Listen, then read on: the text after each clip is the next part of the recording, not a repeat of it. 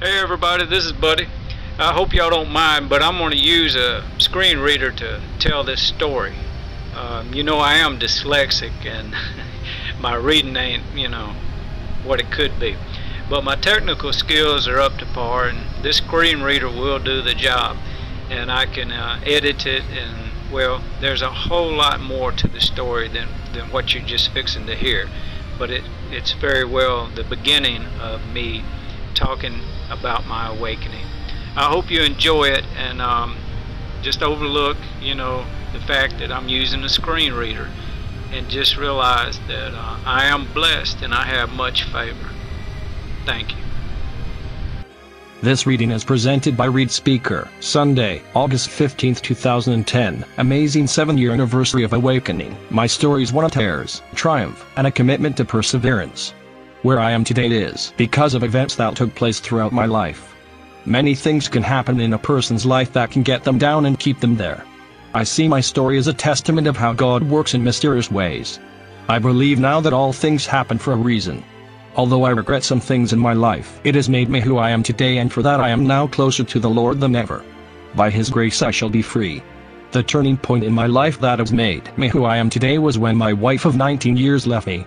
I became consumed by depression. There were many things that I regret doing, and now I know that I was in the wrong. I believe my trouble was that I had drifted away from the Lord, or did I ever really know Him? I never went to church except for when I was very young. If only I had had a relationship with God, maybe my depression wouldn't have consumed me as it did.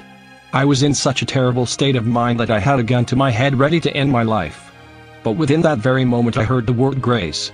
It came right out of my chest. Then the thought of calling out to the Lord the word grace.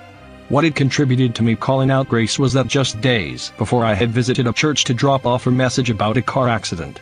While in the church, I sat in the back and listened to this woman talk about grace and what it meant. That next night at 4 a.m. I was so depressed and driven over the edge, but in that moment I shouted out to the Lord to take these thoughts of suicide and depression out of my mind and deliver me from the path that I was on.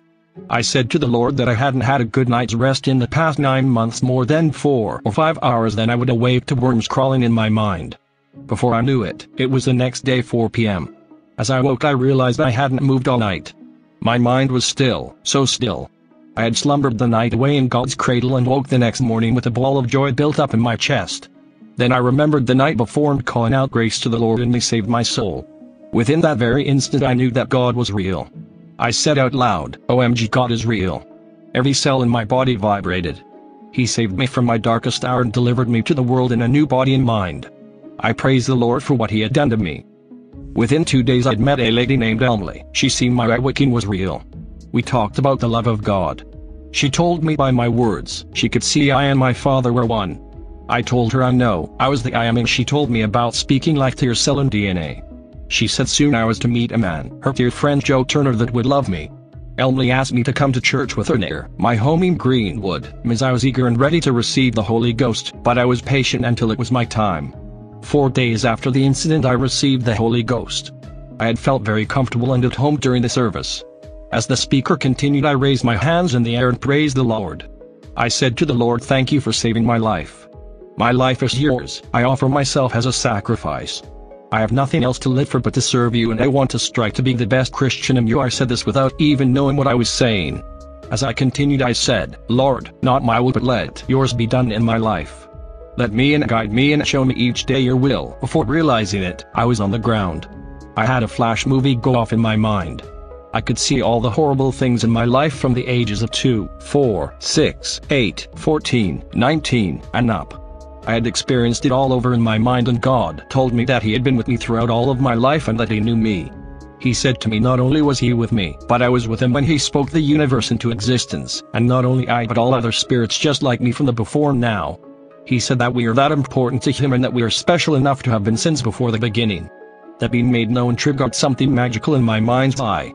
After coming to the recollection of that, a smile formed on my face and has not left me since. I knew who I was and that I was important.